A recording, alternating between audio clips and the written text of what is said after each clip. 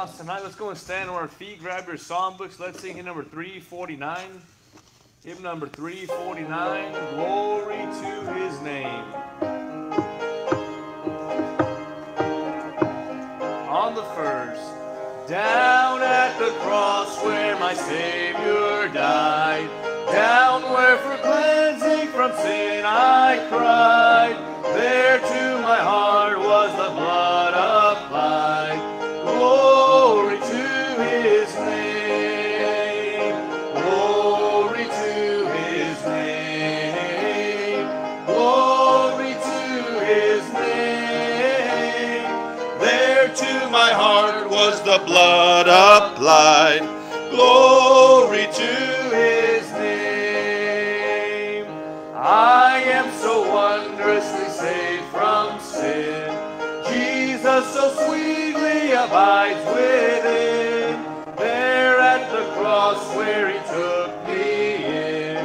Glory to his name. Glory to his name. Glory to his name. There to my heart was the blood applied. Glory to his name. Oh, precious fountain that saves from sin. I am so glad I have entered in. There Jesus saves me and keeps me clean. Glory to his name.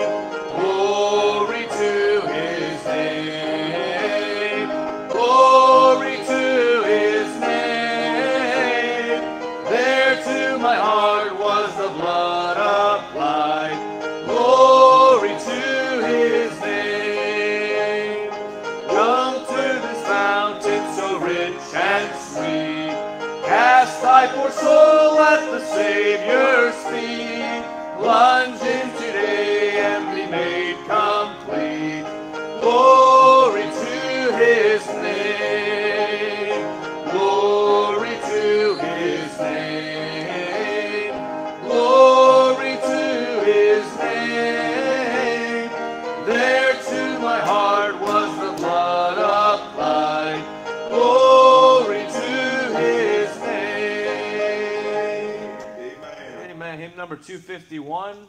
Hymn 251, The Cleansing Wave. Amen.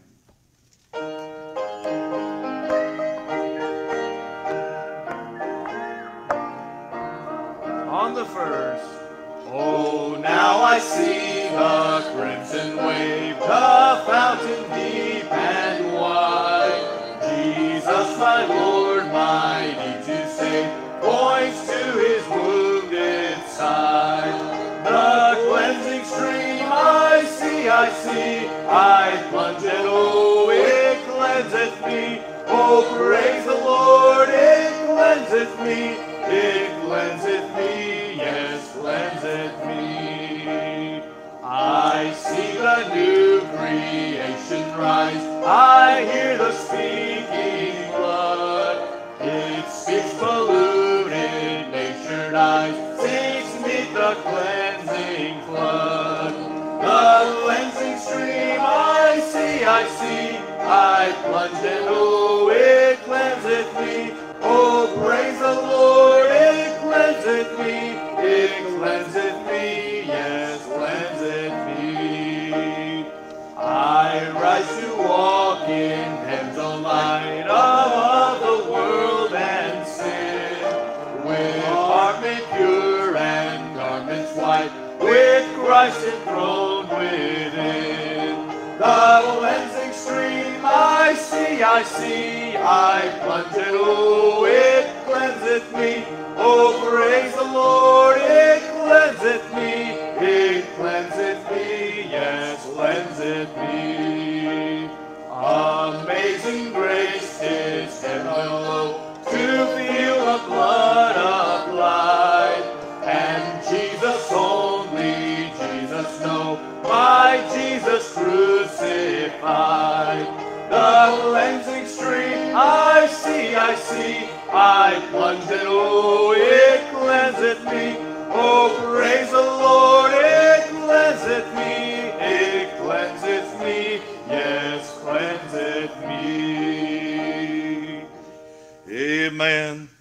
think that writer wanted you to know that it cleansed you? Amen. I'm glad for the blood. Heavenly Father, tonight, thank you for allowing us to gather in your presence. Thank you for allowing us to be with you. I pray that you'd bless in this service, you'd guide and you'd direct. Every word that's spoken would be for your honor and for your glory, and that you would move in a tremendous way. In Jesus' precious name, amen and amen. You all may be seated. I'm going to switch over, Brother Roy. Amen. There we go. Switch over. Make sure we're good here. Da-da-da-da-da-da-da.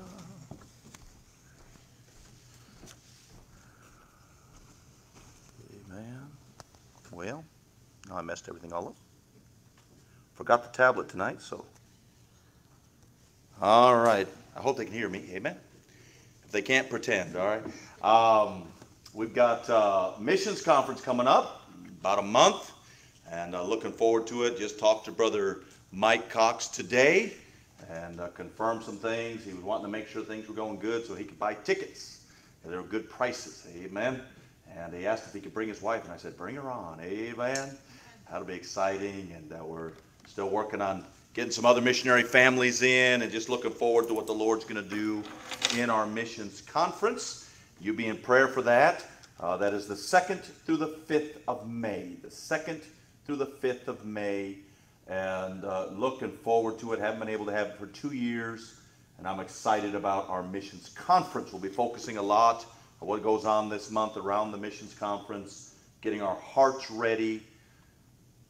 It's coming out of the way things are going right now. There maybe have to be some adjustments made when it comes to travel, when it comes to things in the country, how you do things. But you know, mission work has always been an adjustment. You go to the mission field, you've got to adjust all the time to the way things are. But just because it may become a little bit more difficult, may be a little bit tougher, doesn't mean that God's command has changed. Right. And we want to talk about how tough it is. Oh, how tough it's going to be.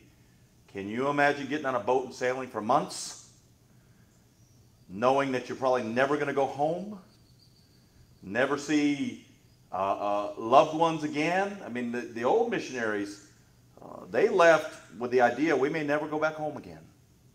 They didn't have they didn't have FaceTime and texting and all that stuff they have now.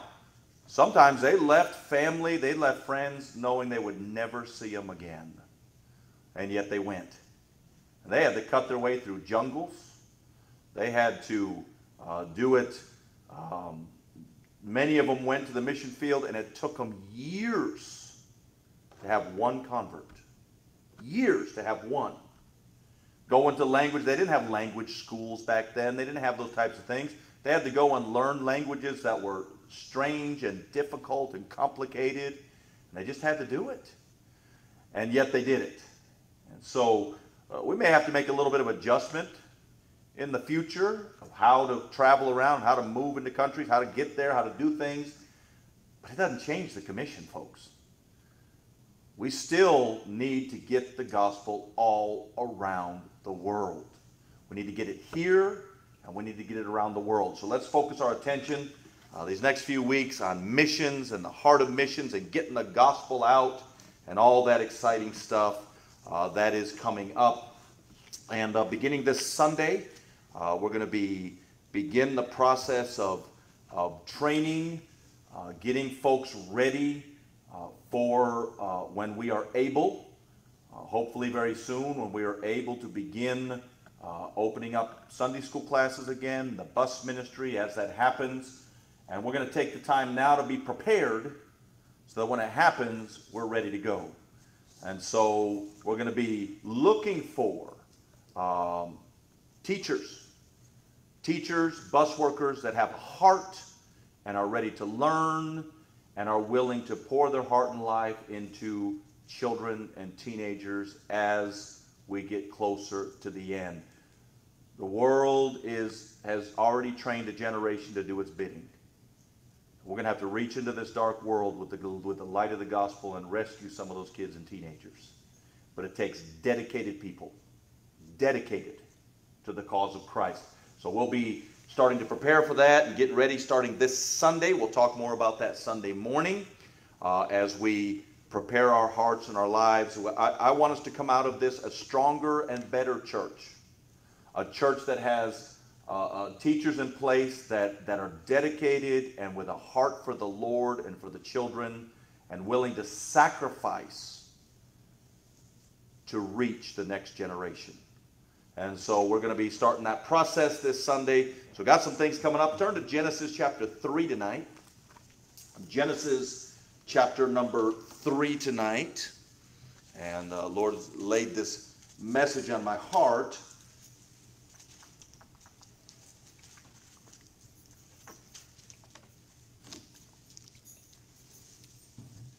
We have an enemy. You have an enemy. He's not an enemy that we need to be afraid of as a Christian. But we do need to understand we have an enemy. And we need to be vigilant. And we need to resist him. Because if we don't, he will create havoc in the church, in families, in your life. We have an enemy.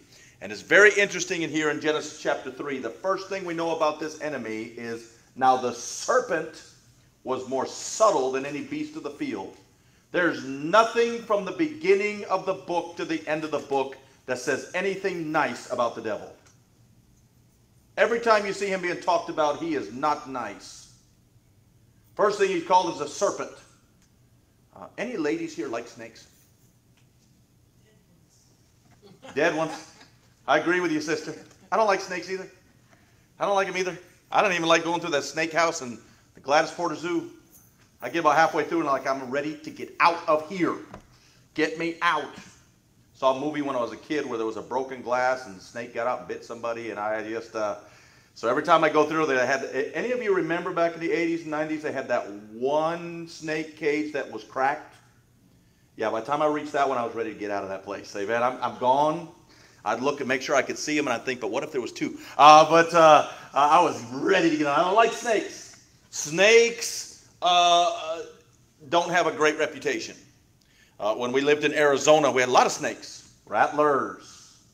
And then you had king snakes. And they used to say, now don't kill the king snake, because the king snake is the enemy of the rattler. And I used to think, I'm not getting close enough to check. I don't care. Snake is a snake out there, you know. And, boy, we killed a lot of rattlers. We killed a lot of snakes out there. And we just, it was, I don't like them. I don't like them. Most people don't. There are those crazy people that do. But most people don't like them, you know. And I had a friend when I was young that we found a little garter snake. Even a garter snake, so I mean, I'm kind of like, okay, I understand, but yeah. But he had it like there, and his mom came up in her car to say something to him. He said, hey, watch this. He said, hey, Mom, look. You've never seen a car drive off and a window go up faster.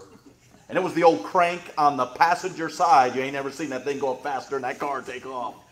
You know, and of course we laughed and laughed. I'm sure he got it good when he got home, but it was fun for the moment. But snakes, I mean, they don't have a good reputation. So, from the very beginning, what we know about Satan, first of all, he's a serpent. Sneaky, sly, cunning, he's subtle. That word subtle means elusive, cunning, crafty, worldly, knowledgeable, deceitful, treacherous. That's a snake. That's the subtle serpent who is our enemy. We have an enemy. And he is after you. He's after your family. He's after the church. He is after your testimony. He's after your heart, your mind, your soul. He is the enemy. And there's nothing good said about him in the Bible. Nothing. The only time there was anything even intimated was good was before his fall. When he was the angel of music, that was it. But that was very quick before he fell. He's wicked. He's evil. He wants to destroy you. And it is an amazing thing to me that the devil, from the beginning, has been using almost the same tactics through history. Now, through history, he's had different tools. He's had different ways of implementing. But when you look at what he did to Eve, you will see that he's been using the same tactics against us since then. Say, why does he use them? Because they work. They work. One of those things where why change my tactics if they work? And so this is what we see here in chapter 3. Now the serpent was more subtle than any beast of the field which the Lord God had made. And he said unto the woman, Yea, hath God said, Ye shall not eat of every tree of the garden. And the woman said unto the serpent, We may eat of the fruit of the tree of the garden, but of the fruit of the tree which is in the midst of the garden, God hath said, Ye shall not eat of it, neither shall ye touch it, lest ye die. And the serpent said unto the woman, Ye shall not surely die. For God doth know that in the day ye eat thereof, then your eyes shall be opened, and ye shall be as gods, knowing good and evil. And when the woman saw that the tree was good for food, and that it was pleasant to the eyes, and a tree to be desired to make one wise, she took of the fruit thereof, and did eat, and gave also unto her husband with her, and he did eat. We see here the first interaction between humans and the enemy. We see the tactics that he used, this subtle, deceitful enemy of the soul. The one who we are supposed to stand up to, and we have the whole armor of God to stand against the what? The wiles of the devil, the tricks of the devil, the fiery darts of the devil.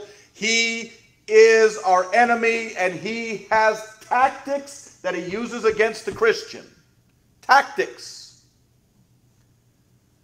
And he will use them against you tonight if you allow him to. And so we see, first of all here, the first tactic we see is in verse number 2. Verse number 2 says, and the woman, in verse number 1. Verse number 1, Now the serpent was more subtle than any beast of the field, which the Lord God had made. And he said unto the woman, Yea, hath God said, Ye shall not eat of every tree of the garden. One of the first things that Satan does is he attacks the Word of God. And he twists the Word of God, and he casts doubt upon the Word of God. And he does that in many different ways. It's not just one way. He has done that with the translations of the Scriptures. He's done that with the different versions. He's done all of those things where he has attacked it in that way. He also gets people to doubt whether the Word of God is for this day and age. It's another way he does it. Well, I know that was for Bible times, and I know that was for the Old Testament times, but I don't know if that is for today.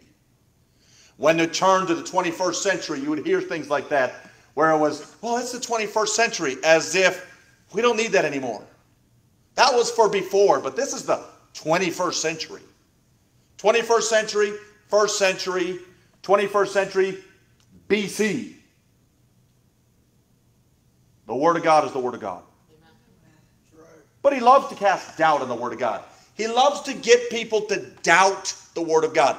What he loves to do is get people to doubt what God says in the Word of God. And he'll do that to Christians. Christians will begin to look at it and say, well, I don't know if that necessarily applies to me. I think that I'll give you an example, a story I was told from another country. A missionary was saying that they were talking about tithing and how God's people need to tithe, and someone in their church told them, well, I believe God knows we're poor and he will understand. Well, but the Bible says, and the Bible doesn't make distinction, poor, rich, other country, our country. He doesn't make distinction. He says give.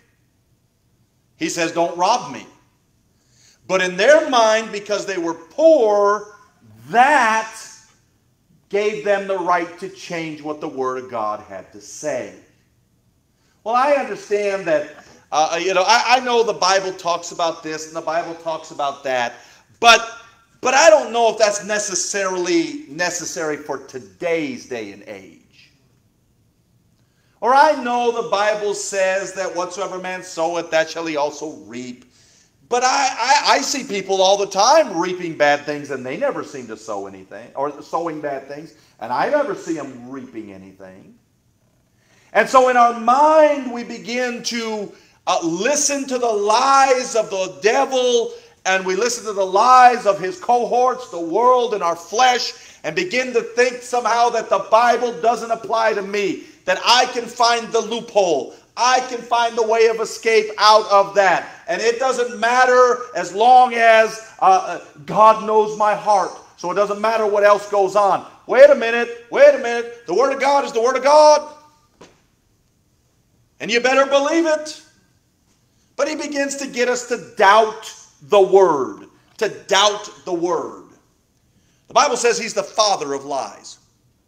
The father. I mean, he is the one that started all that business. He gave birth to lies. That's what a father does, right? I mean, he gave birth to lies. He's the one that started all of that. He's the expert at it. And so he'll lie about the Word of God. And he'll get you in your heart and in your mind, your heart and in your mind, thinking things about the Word of God, and thinking that maybe somehow that doesn't necessarily apply to me, or well, I know God said he would do that, but I think that you hear people say things like this: I know what the Bible says, but I don't believe a God of love would send people to hell. You better believe the Bible. You better believe it. I know that it says, whatsoever a man soweth, that shall he also reap, but I've been doing this and nothing's happened to me yet. You better believe the Bible. You better understand it. The father of lies will cast doubt on the Word. That's one of his biggest tactics. And Christian, you have to stand against that and fight against that and resist that. And you need to take the Word of God and say, I will believe it. I don't care what the enemy says about it. Don't care how he casts doubt. And I'm telling you, he's got a lot of disciples that are twisting the Word tonight and trying to make it say something else. And Christians are buying it. Hook, line, and sinker, as the old saying is. They are buying it. They're getting hooked by false teaching from the Word of God. Christians tonight think some of the weirdest things about the Word of God. They have found a way to make the Word of God fit their lifestyle. You're not going to get God's Word to fit your lifestyle. You're going to have to fit your lifestyle to the Word of God. And you can make excuses all you want, but one day you will stand before the living Word and answer for the written Word. And so we got to understand that's one of his tricks. But he wasn't done. He has more tricks up his sleeve. So let's keep reading. It says, verse 2, and the woman said unto the serpent, we may eat of the fruit of the tree of the garden, but of the fruit of the tree which is in the midst of the garden, God has said, ye shall not eat of it, neither shall ye touch it, lest ye die. So the first tactic that he used, cast doubt on the Word. Second tactic that he does is he gets you talking to him. He gets you talking to him. He gets you listening. He gets you paying attention. He gets you to start having a conversation with him. It's an amazing thing. I've had people come and try to talk to me about different things, and what they want you to do is salesmen want you to get in a conversation with them. If they can get you started in a conversation with them, many times they can convince you to buy what they're selling. And that's what the devil wants to do with Christians. He wants to get them talking to him, listening to him, arguing with him, debating with him, listening to what he has to say. Look what he says. Look what he says. Or look what he does. He asks her a question. Why did he ask her a question? He wanted an answer. If he got an answer, he's got her talking to him. And if you get in the habit of reasoning with the devil, you'll lose. Because he's subtle and he's the father of lies. It's amazing to me. I've listened to some men preach egregious errors very convincingly. I mean, they are very convincing. I am not a hyper-Calvinist. I'm not a Calvinist. I believe that it is a doctrine that has done great damage to the church. But they're very convincing when they talk about it. Very convincing. Some of the modern movements, which are trying to move us away from our Baptist roots, are very convincing in what they say. And what they want you to do is start a dialogue and get interested and start listening, and before you know it, your mind is being shaped, your thinking is being shaped, and what Satan wants to do is shape your thinking. He wants to get you talking, he wants you to get you listening, he wants you to get you interested. He's always been that way with sin. He's always will give you an introductory drug of some kind to get you started. And if he can get you listening and he can get you started, before you know it, not far down the road, he'll hook you. Got her talking to him. But you know what the Bible says in James 4:7? Resist the devil. It says, submit yourself to God, therefore to God, resist the devil, and he will flee. You need to stand up. There's only one way that you should be talking to him, and that is throwing the word of God in his face. Isn't that what Jesus did? He didn't try to reason with him. He didn't try to have some long soliloquy and all he did is every time he brought up a temptation, word of God, word of God, word of God. There's times when you need to resist, but you also need to learn how to flee. 2 Timothy 2:22 says, flee also youthful lust. It's interesting. We like to preach that to young people, right? But that's for all ages. I know a lot of older people that have gotten caught up in youthful lust. But for all ages, you better understand, there's a time to resist, there's a time to flee. And you better learn how to do both. You know what Eve should have done right away? Ran back to Adam. Now there's some, I've talked with some, there's some that believe that Adam was close by, that she didn't have to go far. But either way, Adam needed to protect her, but she needed to be with her protector. She needed to get away from him. She shouldn't have hung around and talked with him and let her tell him. And as soon as he started to throw his stuff up, his error up, she should have gotten away. And you better get away too. And I'll tell you this, Satan many times is not going to come to you like this in an actual form.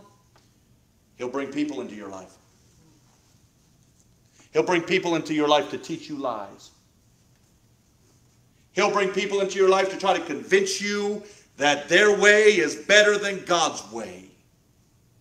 This world is really good at selling itself to the Christian, selling itself to people, and making it seem like it's good, and before you know it, you will be hooked. Hooked. Cast doubt on the word. Got her talking to him. And what she did not do is resist him. And what she did not do is flee. I'll tell you, folks, you're going to get yourself into trouble. You start trying to reason with the devil. You start playing around with the devil. Look, we as Christians need to stand strong in this world. And we need to talk to sinners. We need to be trying to convince them of the Word of God, that they need to be saved. But when you start to getting into these discussions about sin with this world, you better learn to resist with the Word, or you better get away.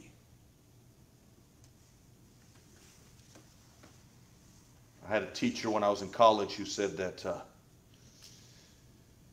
he had a rule. He said they lived on a little farm. A lot of places that you can hide around in there.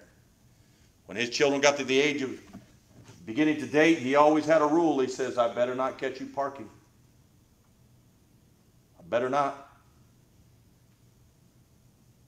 Because He understood what could happen.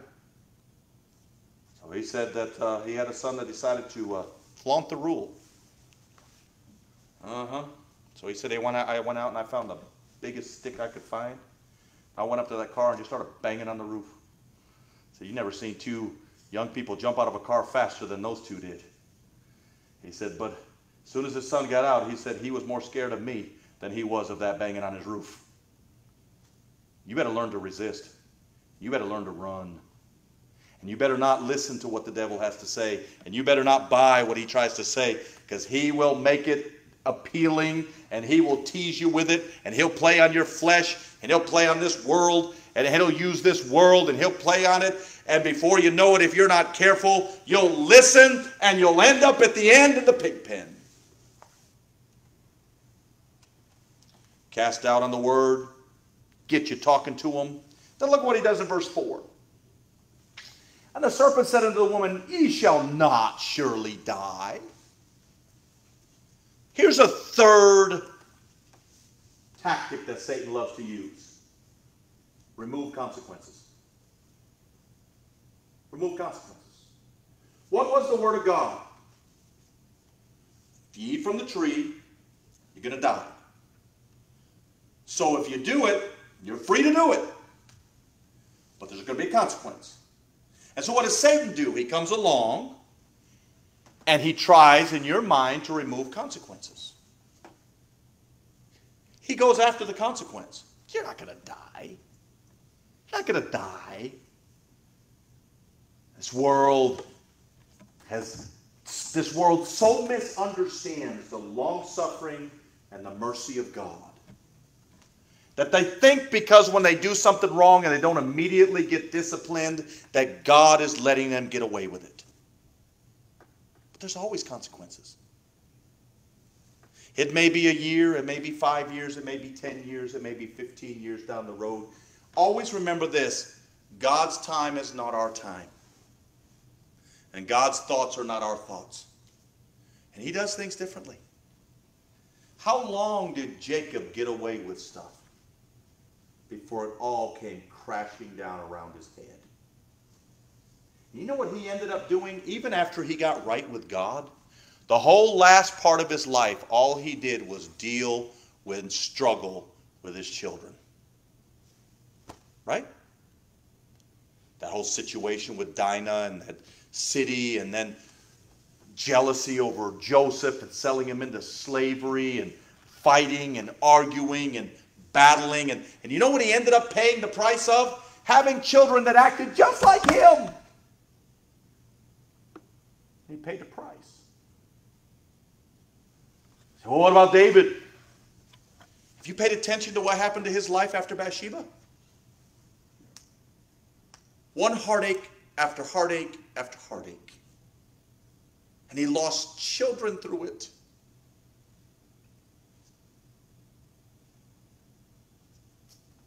One half-brother raped the half-sister, and then Absalom killed him, so he lost that son, and then he lost the baby, and then he lost that son, and ultimately lost Absalom, whom he loved. What a mess. Look, folks, just because God is long-suffering and has mercy and grace doesn't remove consequences. If God said it, it's going to happen. That's why the Bible says, be not deceived. God is not mocked. Whatsoever a man soweth, that shall he also reap. You know what the Bible says? The first three words are, be not deceived. And what does he do here? He's deceiving Eve into thinking. And here's an interesting thing about that. After they ate, did they receive the consequences right away? Oh, it was many years later. But did they eventually die? Yes, they did. Didn't happen right away. In fact, they lived to the ripe old age of 900 and something. I'm sorry, I don't want to get that old. I don't mind being 900 years old in heaven, but, you know, I'd rather be gone by then. Amen. But the point is, what is a good thing from God, the long-suffering and mercy and grace of God, Satan will use it against you to make you think you can sin and not have consequences. But there's always consequences. Then look what happens in verse 5. So we've seen that he cast out in the word, get you in a conversation with him, get you talking to him, get you interested, removes the consequences. And then look at verse 5. For God doth know that in the day ye eat thereof, then your eyes shall be opened, and ye shall be as gods, knowing good and evil. Oh, how Satan knows who we are. And he knows that we are vain and full of pride. Humans are vain creatures and full of pride. Why do you think that some of the most famous shows are Extreme Makeover? If I just look better, I'll feel better. If I could just walk out and everybody goes, oh.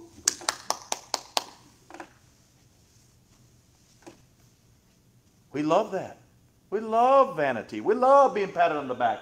We love people to fawn over us. We love people to give us attention.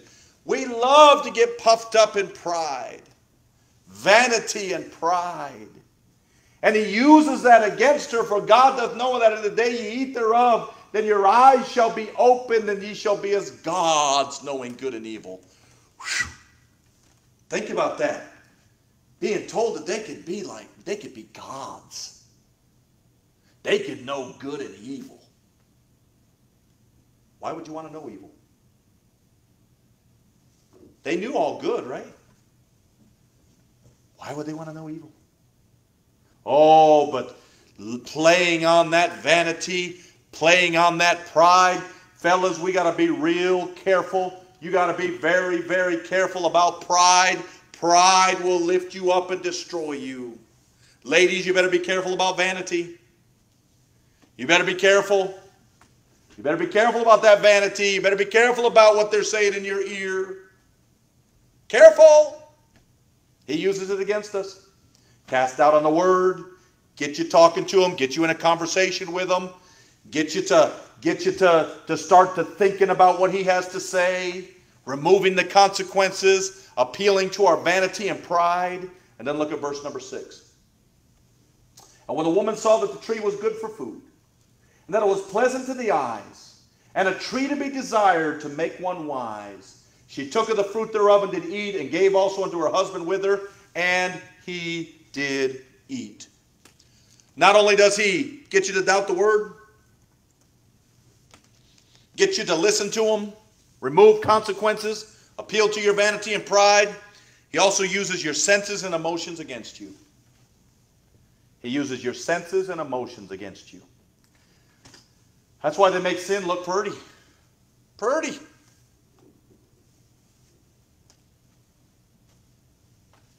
They do.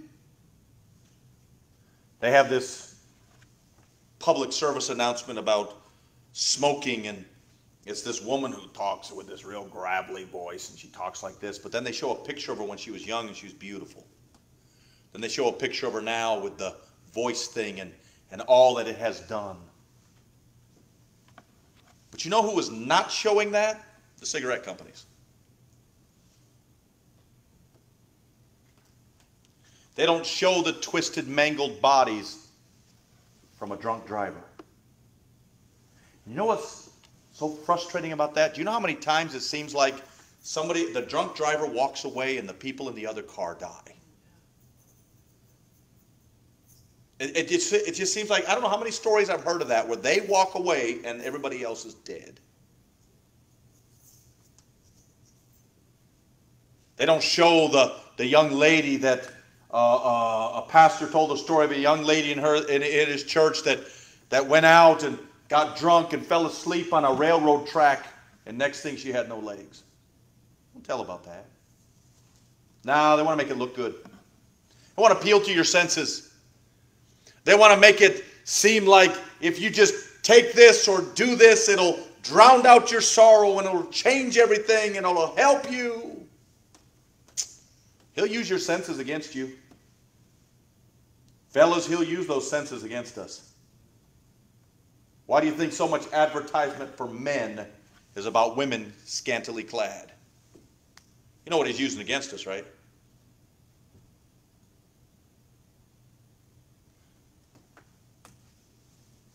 He's using our senses. Why do you think that they have all of the candy and sodas right by the cash register? Because they know Matt Schumacher's going to come through. They know I'm going to be tempted. Right? Sure. They know.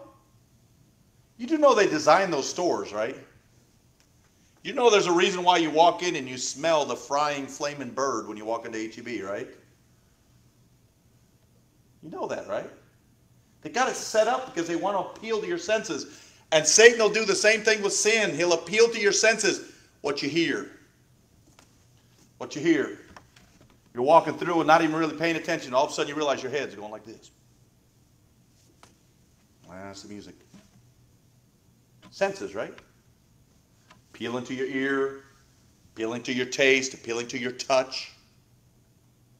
It's the reason the Bible says it's not good for a man to touch a woman. And by the way, that's talking about before you're married.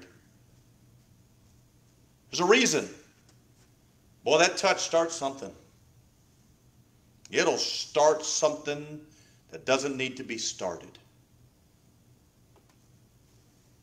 He knows what he's doing. He likes to use our emotions against us. Get our emotions all stirred up. Get us thinking things we shouldn't think and get our emotions feeling things we shouldn't feel. And before you know it, you got yourself into trouble. And he uses our senses and our emotions against us. So he casts doubt on the word, the father of lies. He gets you in a conversation. He gets you to listen and pay attention to what the world is selling. He removes the consequences.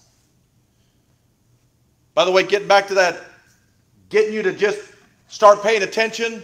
Why do you think the Bible specifically put in there that Lot pitched his tent towards Sodom? When Lot first left Abraham, he did not go into Sodom, right? He just pitched his tent toward it. He just put it so that they could look down in, so they could see what the people were doing, so they could pay attention, getting them interested, getting them to pay attention. And then you know what the next thing we see about them? They're in Sodom. Well, they got better schools there. Well, our daughters could be better socialized. You ever heard that one? Better socialized. You paid attention to the schools today? You really think that's good socialization? But we can have a better life down there. We won't have to battle so much with being farmers. We can go down there and be somebody in that town. And before you know it, they're in the town and they're a part of the town. And before you know it, the daughters are marrying wicked men. And before you know it, Lot is a part of the city and part of the council. And the Bible says he vexed his righteous soul living there. Be careful. He just wants you to start paying attention. He'll try to remove the... By the way, he can't remove the consequences. He'll just try to convince you that he can remove the consequences. Or there are no consequences. That's why they had that big campaign in Europe where it said God probably doesn't exist, so do what you want. What are they trying to do? Remove consequences. They don't want to believe in God. They don't want to have to answer to anybody. There's consequences. They don't want those. He uses your senses and he uses your emotions against us. And then this is what he does in verse number 7.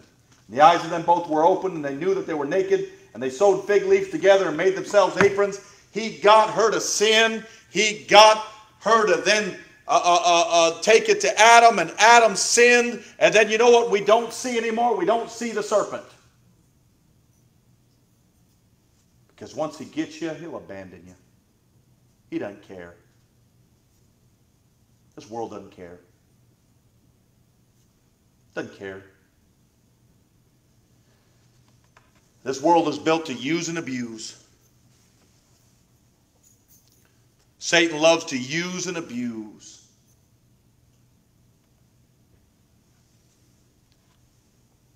We have an enemy, folks.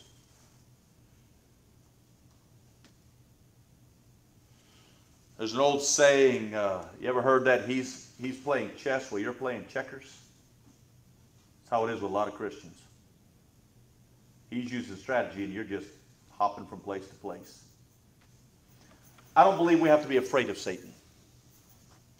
I don't believe that we have to cower in fear, because greater is he that is in us than he that is in the world. But you better understand and respect the fact that you in the flesh are not going to win against him.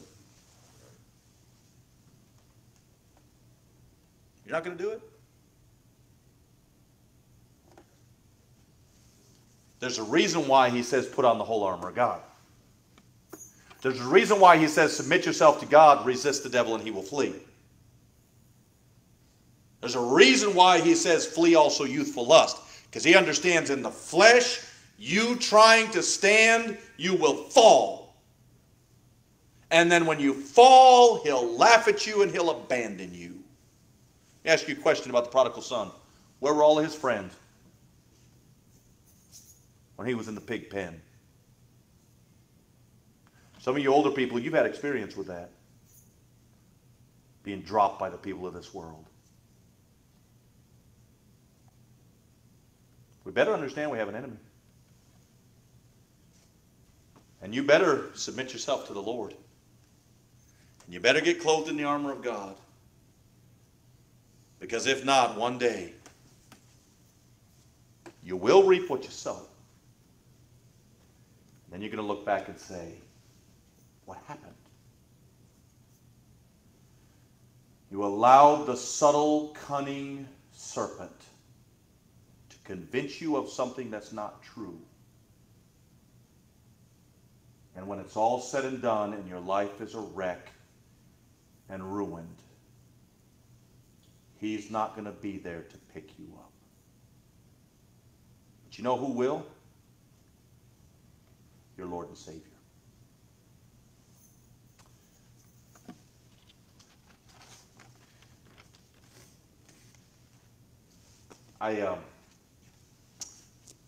When I was young, my parents worked at the Roll-Off Ministries. And if you know anything about the Roll-Off Ministries, it was a ministry to try to help people that were in trouble, drug addicts, people in trouble with the law, different things like that. And they'd have testimony time sometimes. And boy, those fellows or those ladies get up and talk about their testimony and all the things they've been involved with and all that stuff and how the Lord saved them. And of course, everybody shouted an amen and hallelujah.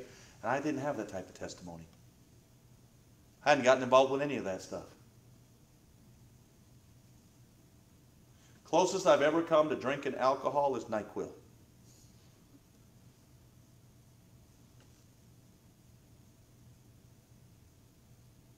Didn't run around before I was married. Didn't do all that stuff. Don't have that type of testimony. And sometimes, though, you'd sit there and you kind of think, man, I kind of wish I had that testimony that everybody would amen.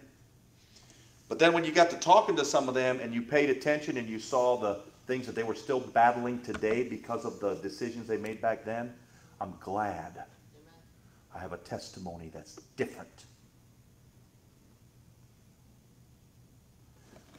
Can God use those that have fallen all into sin? Absolutely. Praise God. And we do praise the Lord for his wonderful mercy. But the idea that somehow that makes your testimony better is a bunch of baloney. The younger you get saved, the quicker you get to serving God, the better it is. Because you won't have those memories and those embarrassments. You won't have to fight all those things. I wish when I was younger that I hadn't gotten involved in the rock music that I got into. Because to this day, there's lyrics that I can remember if I hear the song. To this day. It's amazing. I forget some of the simplest things, but I can remember that stuff. And I wish now I'd never heard it. There's consequences. I sure am glad That I don't have to go back and look at this, that I just tragically destroyed everything in my life and then came back to the Lord. Thank God for the story of the prodigal son. It gives hope to those that are deep in sin. But also thank God that we don't have to go that route either. Thank God that you can be a Timothy, that from a child knew the Scriptures. We have an enemy. I just got to be honest with you. I hate him. I hate him. I can't wait till he's bound for eternity. I have seen in my life the destruction that he has wrecked in homes and people's lives, and it makes me angry. I get frustrated with myself when I listen to him.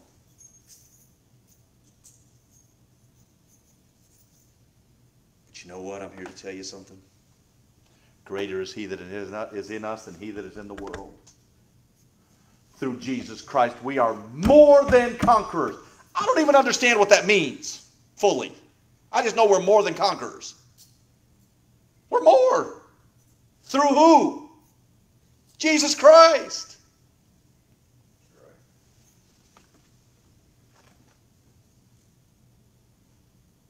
Maybe tonight you just need to get on your face before God and determine this. Not going to let the enemy destroy me. I'm just not going to do it. Heavenly Father, help us.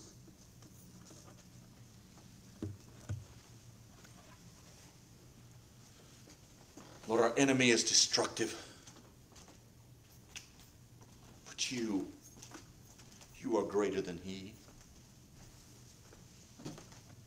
The enemy is a destroyer and a liar. He breaks through to steal and to kill and destroy. But you came to give us life, and that more abundantly. I pray, Lord, I pray that the enemy would be defeated in our life. That we'd quit listening. That we quit being deceived. Every head bowed, every eye closed. If you're saved by the blood tonight, aren't you tired of losing out to the enemy? Aren't you tired of listening to him?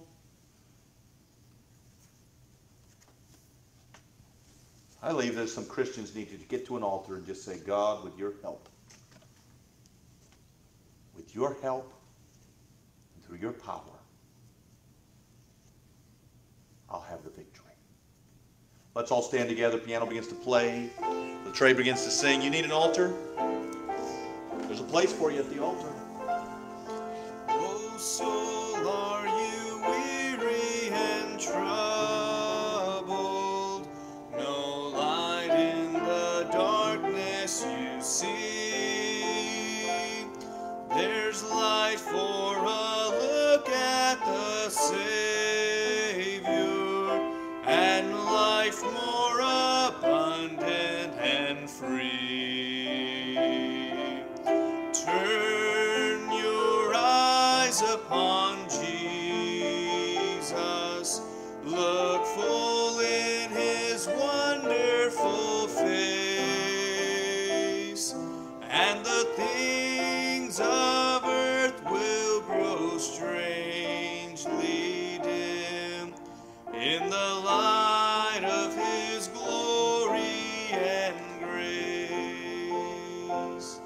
Through death into life everlasting, he passed and we follow him there. Over us sin no more hath dominion, for more than conquerors we are. Turn your eyes upon Jesus. Look full in his wonderful face, and the things of earth will grow strangely dim in the light of His glory and Amen. Y'all may be seated. Amen. We'll say goodnight to Facebook land. Thank y'all for joining us. We're going to go into a time of prayer as a church. And so we thank you. Devotions tomorrow morning at 10. Sunday services, regular time, 10 o'clock Sunday school, 11 o'clock service, 6 p.m. evening service. And so we will see you all later.